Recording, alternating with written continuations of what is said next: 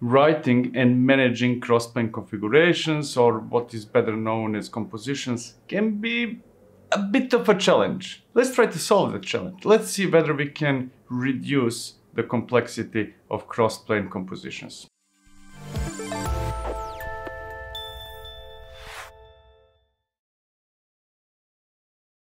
Crossplane compositions can often result in hundreds or even thousands and thousands of lines of YAML. As such, a common complaint goes something like this. Crossplane compositions are great, but they are tedious to write and complicated to maintain. Such complaints are valid. I cannot say that they are not valid because they are valid. Compositions can be huge, massive, and as such, complex. But those complaints are valid only and exclusively if you forget one crucial thing that can greatly simplify everything. I'll get back to what that thing, that missing piece is later on when I show one of the many solutions we have for the problem of crossplane composition complexity. However, right now, I want to start by demonstrating what the issue with compositions is. And then I'm going to show one out of many solutions for that problem.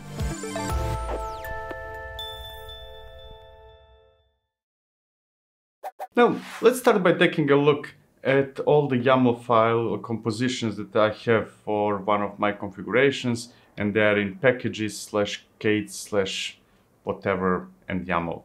Right? By the way, if you want to reproduce what I'm doing or see the commands that I'm executing without stopping the video, the gist with all the commands is in the description. Actually, the gist is not in the description, but the link to the gist is over there. So check it out if you want to reproduce what I'm doing.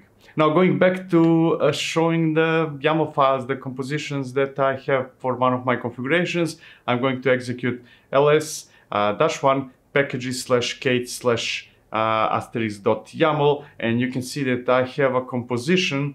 Actually, this is a set of compositions for my Kubernetes clusters. One is for AKS, another one for Civo. There is Crossplane YAML and definition doesn't matter. One for DigitalOcean Kubernetes, one for EKS in AWS, and Google Cloud GKE. Right? So I have a set of compositions wrapped in a configuration for all the Kubernetes clusters that I'm using in all the providers where I might be running Kubernetes clusters. Now, let's take a look at one of them. Let's say EKS, because EKS AWS in general is the most complex one, which results in the most complex composition. So let's take a look at what I have over there, right? So now this is YAML that defines different things like EKS cluster. And by the way, while we are at EKS cluster, I set the default Kubernetes version for EKS to be 1.22.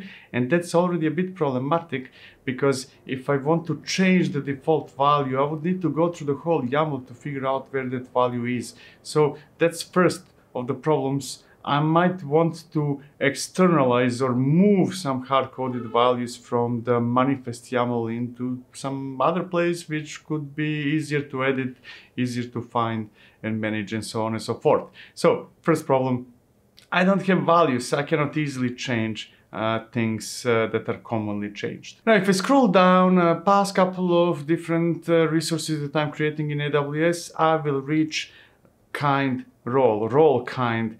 Now you might say, hey, there's nothing special about it, but there is something special. And that's something special is that I have multiple roles for my cluster. So more than one role. And since most of the roles are more or less the same, the only significant difference in my case is that I changed the service that is attached to that role. So I could say that this is a lot of wasted effort, because all those roles that I defined are more or less the same. So there is a lot of repetition. This is my second requirement, I would like to remove that repetition. Then I have policy attachments, which have similar issue like roles, right? There are multiple policy attachments. They're more or less the same. There are very small variations. So there's a lot of repetition there as well. So you probably already noticed the theme. I have quite a few more or less repeated entries with small variations. And I could benefit from some kind of a loop or template. We'll see later what I might benefit with. But so far, I have two types of resources that are repeated, and therefore a lot of YAML is duplicated. And the same goes for subnets.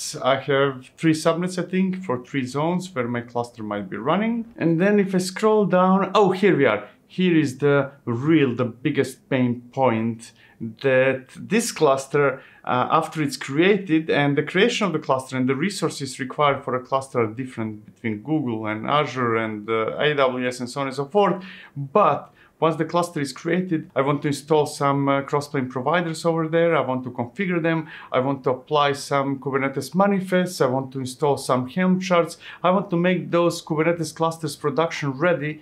And all the things that I do inside of those clusters as part of this composition are almost identical. They're not the same, but almost identical.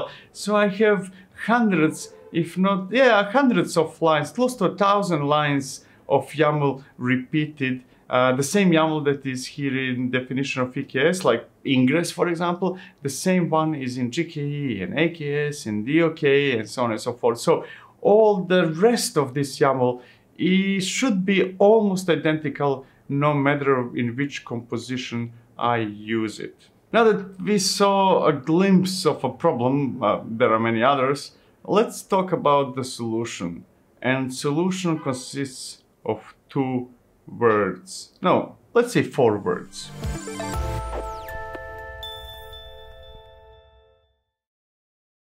So here's the solution. It's going to sound strange, right? But Crossplane is Kubernetes native. And now you might be saying, hey, how is that any solution? Well, it is, because something that is Kubernetes native is likely interoperable with anything else that is Kubernetes native. In other words, Crossplane, since it was designed to work specifically in Kubernetes clusters, can work with vast majority, if not all, of CNCF projects, and then many other open source solutions or commercial solutions and so on and so forth. So, one solution to the problem of the complexity behind defining and managing compositions could be composition functions, which has nothing to do with what I said earlier, that Crossplane is Kubernetes native, but that's what the community behind Crossplane, is working. It's called composition functions, which should give you much more flexibility to define and manage functions. But that sub-project is not finished, and I cannot say when it will arrive, because then I would be revealing secrets or information that I should not share.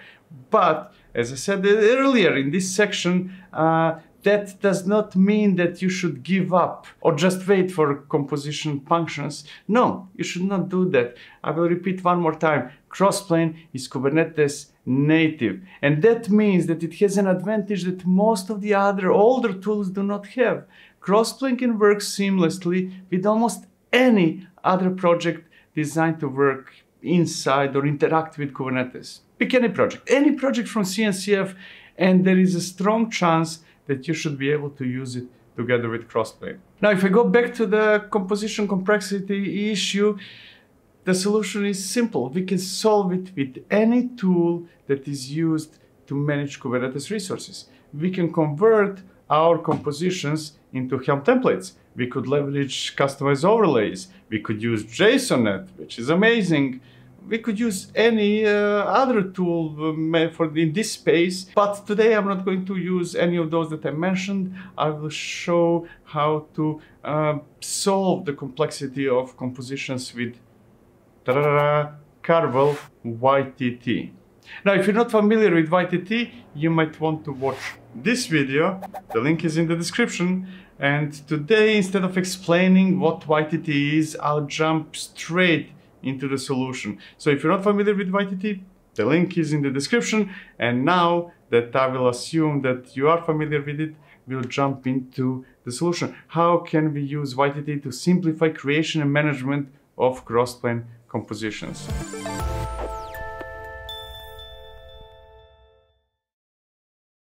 So let's take a look at YTT equivalent of the EKS YAML composition file that we explored earlier. So let me output cut packages, YTT, Kates, YTT-lib, and the subdirectory AWS. Inside of that subdirectory, I have config YAML, and in that config YAML is my whole definition of equivalent of what I showed before. And this file contains solution to all the problems that I mentioned so far. You remember that version, Kubernetes version, that occasionally changes the default value? Well, now it is a variable of value structured as AWS version. And that role that is repeated over and over again, well, I put a loop that says for each role in data values AWS roles, I want to put this YAML, and that YAML is customized further with additional values, like the name is the same as the name of the role, and so on and so forth. So this is a snippet of YAML with values derived from somewhere else, and that snippet is in a loop so that I get as many as I want. And the same goes for the attachments, yet another for loop with the YAML snippet that is repeated, and that YAML snippet has values derived from somewhere else. And then we have the same thing, same type of loops, same logic at least for subnets. And within the route table where I should reference those subnets, yet another loop. And finally, if I go down to the bottom, there is nothing. The Helm provider and Kubernetes provider and configurations and the Helm chart that should be installed in that cluster and the Kubernetes manifest that should be applied, they are gone. They disappear. They do not exist. And the reason why those do not exist, that they're removed completely, is not that I do not need them anymore, but because they're more or less the same independently of which Kubernetes cluster I am creating and managing, and for that I can use YTT overlays. So let's take a look at overlays YAML file. That one contains all those common components that are applied to every single cluster type. So here's what I'm doing here. I'm using YTT overlays function or capability, and I'm saying, hey, overlay all the resources that match certain specification, which I will show later, and expect to find at least one in every single definition. And that overlay will be applied whenever there is spec resources entry, which all Crossplane compositions have. And over here I have all those things that are repeated, and parts of those things are hidden in if-else statements, in loops, there are variables. This by itself, a single instance of all those resources, is already simpler than it was before, not to mention that this chunk of something was repeated over and over and over again, and now with YTT it will be overlaid in every single composition. And then I need schema. Schema defines the schema, but for the values that should be applied to all the data, to all the manifests. So let's take a look at the schema that I defined. There is kubeconfig that says, hey, by default, this is what it is. You can overwrite it. There are the charts, Nginx ingress, and so on and so forth. And the list of providers that I want in my clusters, and the list of configurations, and the namespaces that I want to apply to all my clusters, and identities, if there are any. And then there are sections specific to Azure or AWS, and so on and so forth. So this is the schema with default values for everything that could potentially be changed over time in any of my compositions. And finally, on top of that schema, I can overwrite part of that schema with values. And in this case, I have, let's take a look at EKS values YAML, which overwrites only the version, right? So it makes it even easier to overwrite something that is specific for AWS, something that is already defined in the schema. And that's about it.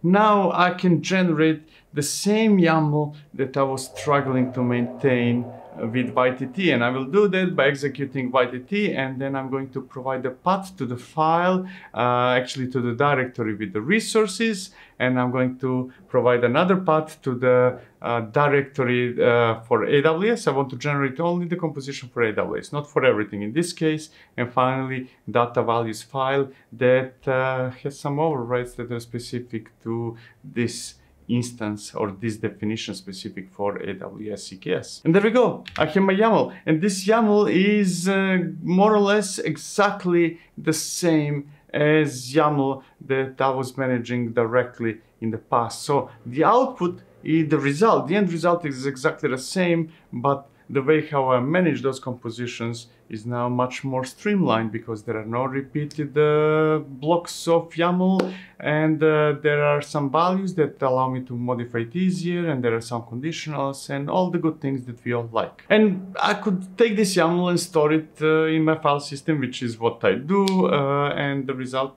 as I said, would be the same as writing the manifest, or I could do anything else I would like to do with that output. I got YAML that I need, yet I have less of everything. Now, let me demonstrate the difference between pure YAML used to define compositions and YTT way of defining Kubernetes resources, including Crossplane compositions.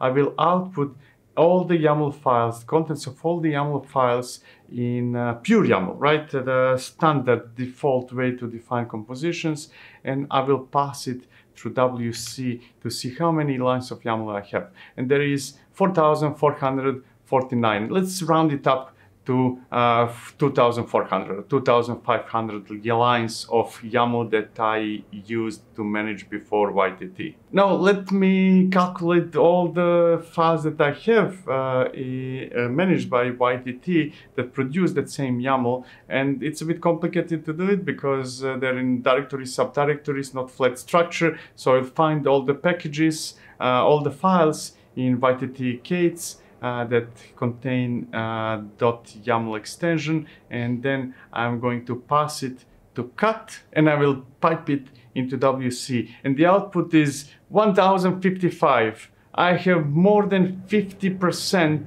reduction of the amount of the lines of YAML or YTT or whatever I'm writing, more than almost 60% savings in the number of lines, and that's massive. That's a huge change, and I did not even finish refactoring my YAML into YTT. I'm pretty sure that I'm going to be even more efficient very, very soon. It should be like, I expect 1/3 of the amount of the number of lines that I will have after I finish. And before you leave, just to make sure that we all understand each other, I'm not saying that you must use YTT. You can use YTT, you can use Helm, you can use Customize, you can use JSONnet, maybe with Tanka, for example. You can use anything you want, as long as that something is designed to work with Kubernetes, because Crossplane is Kubernetes native. So when you think about the pain points of Crossplane, sometimes they will be solved by Crossplane community itself, but at many other times, you should look for solutions within the ecosystem. That's the advantage of Crossplane compared to others. It is part of a massive, massive ecosystem. Thank you so much for watching. See you next time.